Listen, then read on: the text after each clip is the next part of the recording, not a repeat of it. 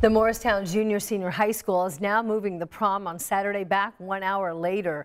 That will allow students some extra time to attend a fellow student's visitation. Colt Andry died in a crash yesterday that happened in Shelby County. His visitation now is from 1 till 4 Saturday afternoon. It will be at the Freeman Family Funeral Home in Morristown. His family is asking the students who are attending the prom to wear the formal wear to that visitation. The school is also asking everyone attending prom to consider wearing a cowboy hat in honor of Colt.